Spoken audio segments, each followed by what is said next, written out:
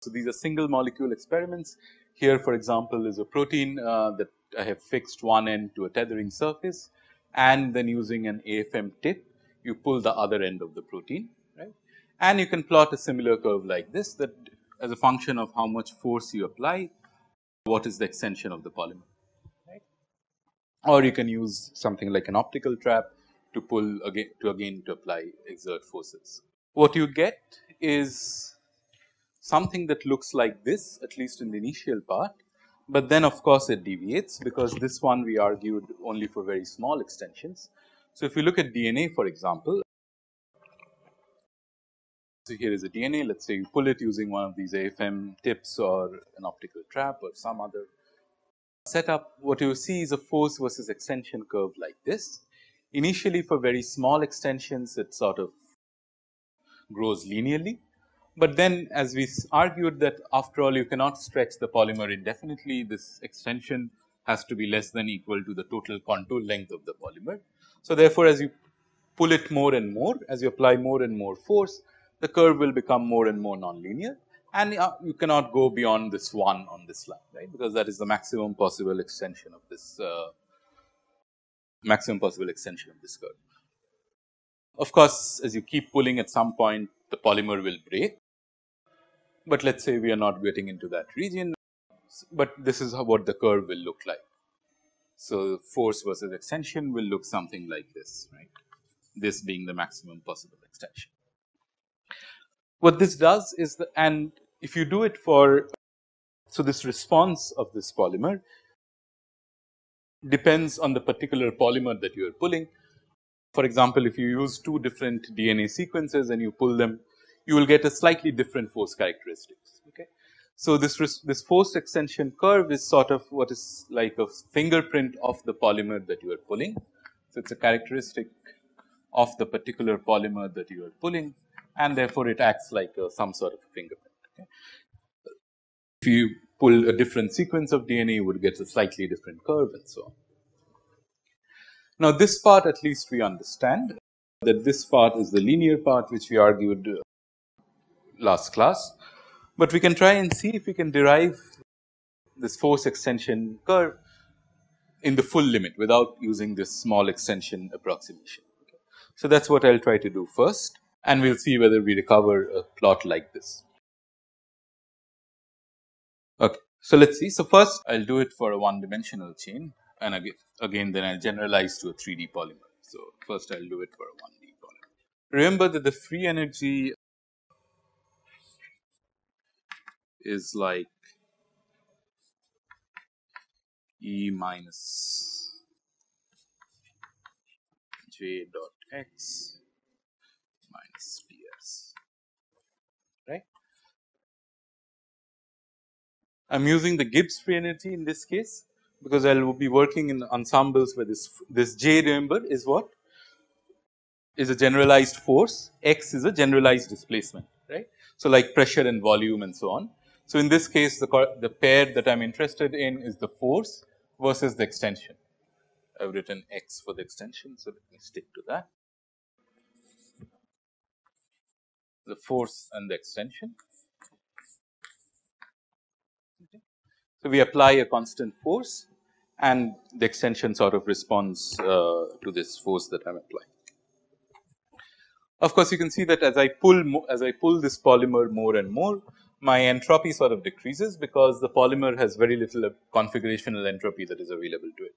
If I were to pull it completely, it has nothing to do except be in a straight line. If I did not pull it at all, it has a lot of entropy among the number of available microstates. And so let me get rid of J and X. So, let me just write F and L. Okay.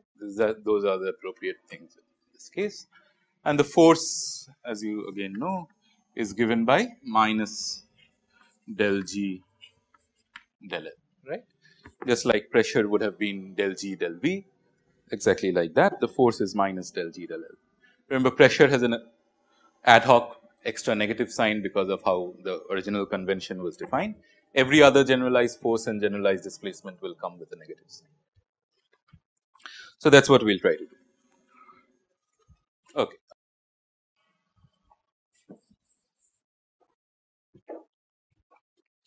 So let me formalize. So let's say I have a polymer, a one-dimensional polymer with a total contour length of n times a, right? N is the number of segments that I have. A is my Kuhn length, or the length, the size of a monomer, and so therefore that is my L total. This is a 1D polymer, so I just have two possible options. I can go take a step to the right or to the left, and those are given by NR and NL. And therefore, the length of the polymer, the end to end distance. So, the end to end distance is nothing but NR minus NL times A.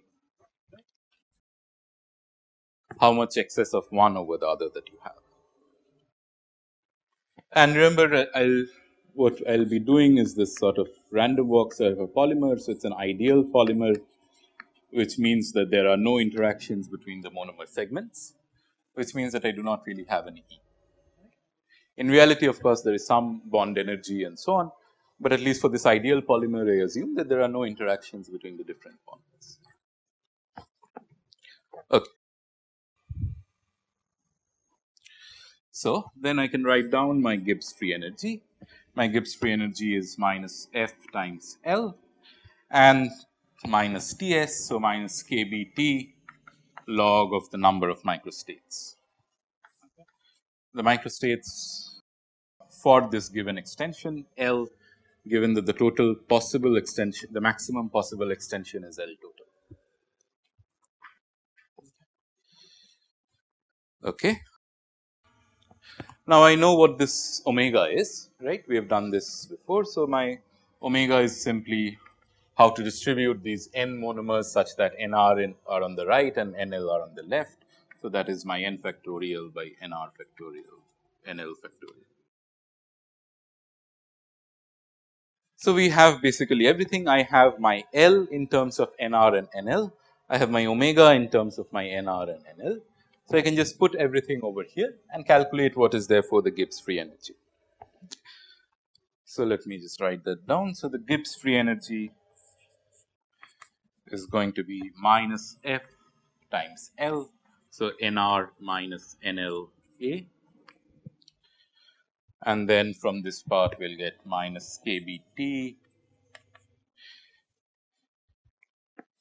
n log n minus n minus nr log nr plus nr minus nl log nl plus n. Right.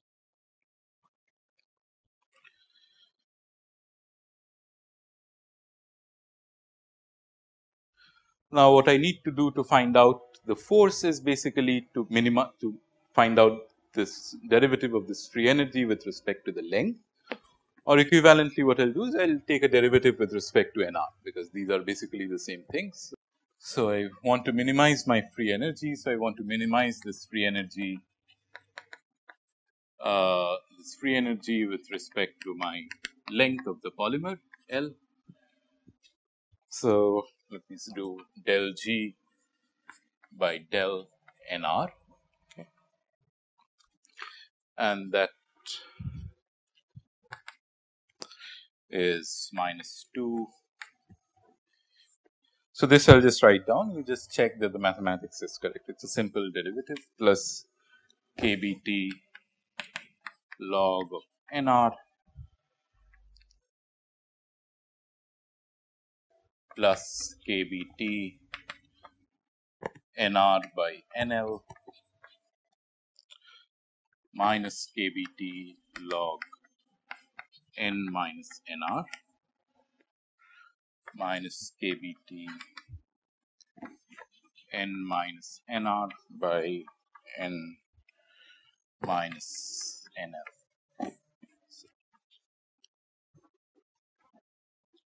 Actually, I think this is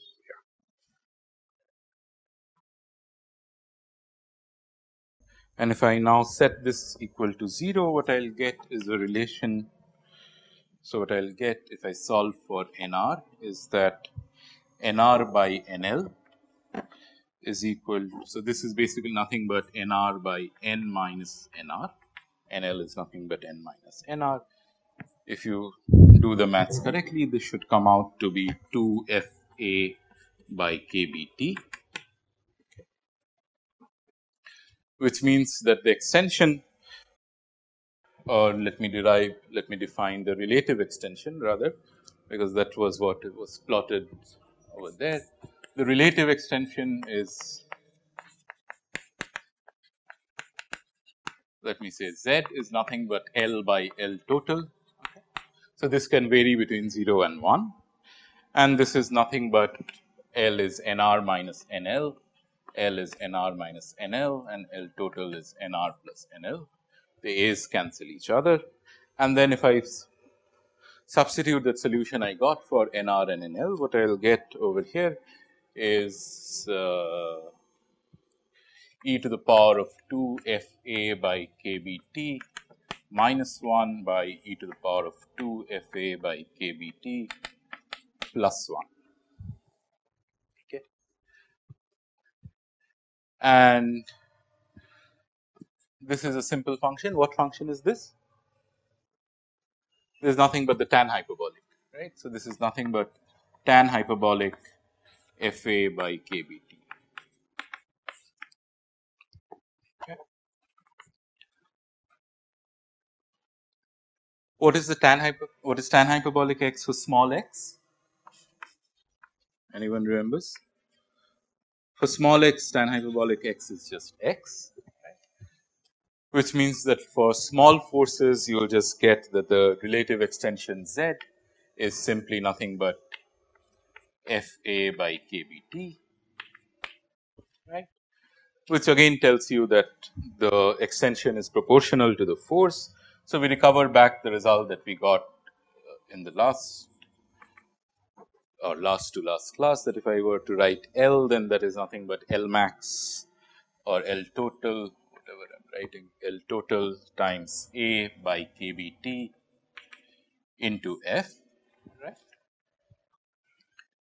And then that gave me my spring constant is KBT by L total into A, which is what we had last class. So, that gave me my spring constant of the polymer was KBT by L total. So, that's a consistency check that whatever we have done in the small x limit, when the extension is small or the forces are small, it should come out like a Hookean spring, and that it has. But quite generally, you can write down the extension. If the forces become large, then this is no longer a linear relationship. It is now given by the tan hyperbolic. Okay. And if you plot that, if you plot this Z, if you plot this relative extension, if you plot this relative extension as a function of this force, again you will get this sort of linear saturating to 1. This is now the relative extension, so it will saturate. This is just this curve with the axis flipped.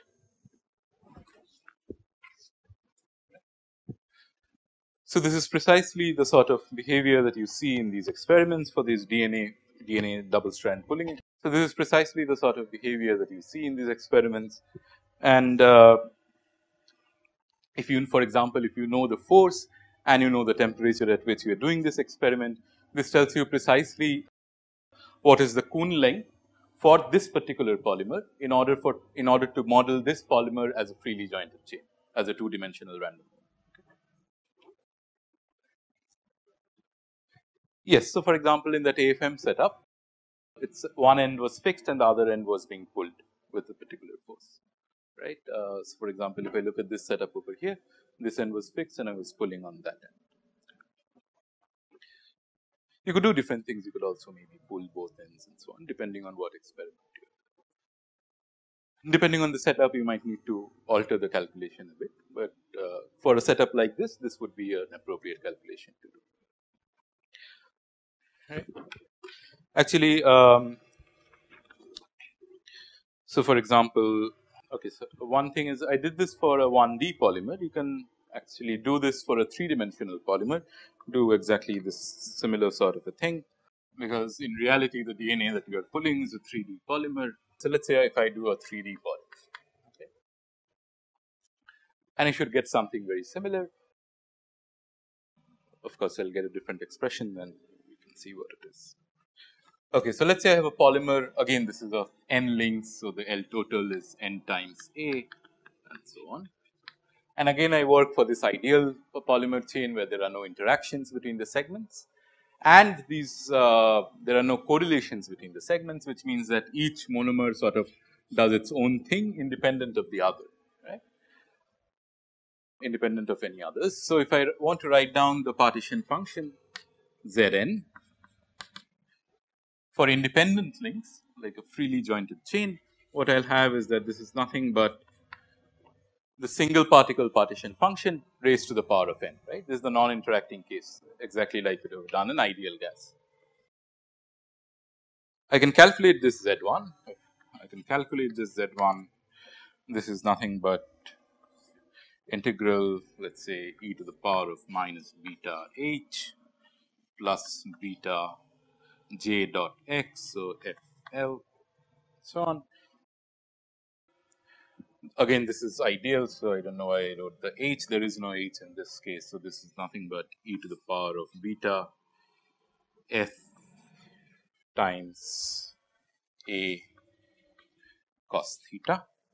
I should not write L here, let me write A because I am working for the single link partition function. And this I would then need to integrate over all possible conformations. So, d phi 0 to 2 pi, d theta 0 to pi. If I do this integration, what I will get is a 4 pi kBt by Fa sine hyperbolic Fa by kBt. So, that is my single particle partition function.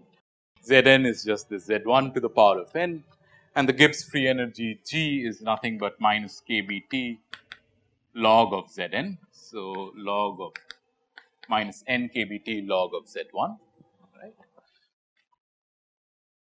And this average L, the extension is nothing but minus del G by del F. So, this is nothing but n kBt log n kBt del of log Z1 by del. Okay. And again, you can do this differentiation. I am not doing it explicitly. I will just write down the result. So, if you do this, what you will get is this extension is nothing but n times A cot hyperbolic Fa by kBt minus kBt by Fa. So, the relative extension Z is nothing but this term inside the brackets cot hyperbolic of Fa by kBt minus kBt by Fa. You can again check that for consistency in that if Fa is if this argument is very small, it should give me back a Hookean spring. So, you can expand cot hyperbolic x for small x, and for small x this is cot hyperbolic x is 1 by x plus x by 3 plus other terms. So, if you do this, the 1 by x will exactly cancel this term. So, the leading order term will be x by 3. So, in the small x limit, what I will get is that this relative extension, let me just write, is nothing but x by 3. So, Fa by 3 kBt, which means that the spring constant of this 3-dimensional polymer, is nothing but 3 kBt by L total times A, which is again what we got last class. but now we have the full force extension relationship for a 3-dimensional polymer. This is how it would look. And again, if you plot this relative extension L by Na as a function of the force, you will get a curve which looks exactly like this, like is seen in these experiments.